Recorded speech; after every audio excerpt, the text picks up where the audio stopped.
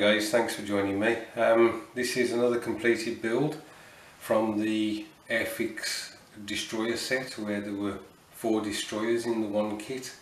This is the last of the British destroyers to be built. The other one was the German Narvik class destroyer.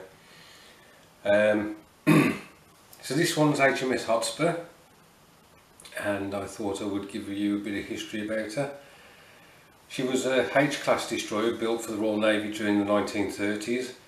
During the Spanish Civil War, the ship spent considerable time in Spanish waters enforcing the arms blockade imposed by Britain and France on both sides of the conflict. During the Norwegian campaign of the Second World War, she fought in the First Battle of Narvik in April 1940, where she was badly damaged. After her repairs were completed, Hotspur was transferred to Gibraltar, where she participated in the Battle of Dakar in September. A month later, the ship was badly damaged when she rammed and sank an Italian submarine. She received permanent repairs in Malta and was transferred to the Mediterranean fleet when they were finished in early 1941. Hotspur participated in the Battle of Cape Matapan in March and evacuated British and Australian troops from both Greece and Crete in April and May. In June, the ship participated in the Syria-Lebanon campaign and was escorting convoys and larger ships of the Mediterranean fleet until she was transferred to the Eastern Fleet in March 1942. Hotspur did not see any action during the Japanese Indian Ocean raid in April, but she did escort an aircraft carrier in September during the later stages of the invasion of Madagascar. In June 1942, the ship was returned to the Mediterranean to escort another convoy to Malta, Operation Vigorous.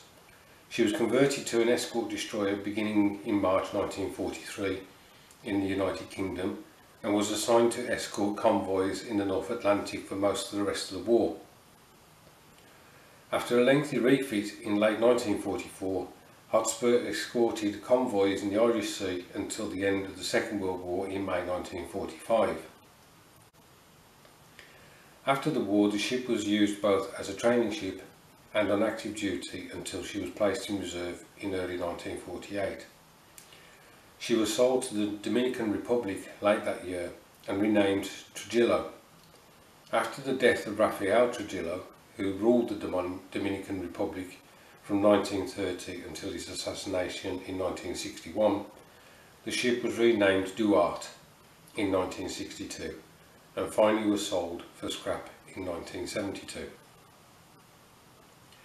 Now, this was a nice little kit to build again. I've mentioned the torpedo tubes on Cossack, which weren't very good. These on Hotspur are much better detail. The portholes that you can see along her side. On the other ships, HMS Campbelltown, HMS Cossack, I drilled them out with a small, very fine drill bit. But on Hotspur, the drill bit was too big even for these portholes. So what I had to resort to in the end was one of these drawing pens. That's the type I had, and basically I, if you like, painted in the portholes with that pen, and that worked quite well. The decal for HO1, I just put that on the ship. I didn't put a clear coat on. Once it was in place, I did go over it with the light grey of the ship to try and hide the reflectiveness of some of the backing paper that could be seen.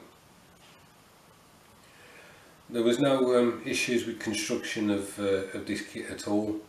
Really enjoyed putting it together, just like the other two. And now it's going to sit on my shelf with the others. I have just noticed, however, that I forgot to put the propellers on. They are painted bronze. In fact, I've used a bronze Sharpie to paint them up, and they will be added after this video. So there we go. I think it's entry number 8 into the All at Sea group build. I think from this point I'm going to concentrate on trying to finish the dedication build to Greg Riley, and also get the big rig finished, the Dragon Wagon that I'm doing.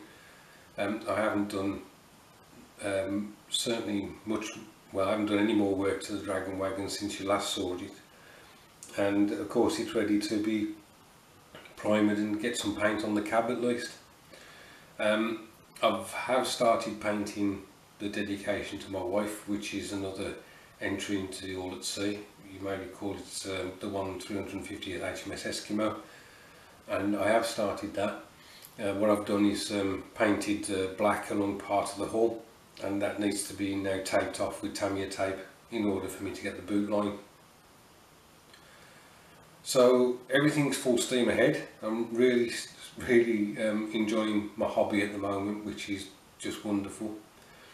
Thanks ever so much guys for your support, I really do appreciate it. Thank you to my new subscribers who've joined the channel, and as always I'll catch up with you soon.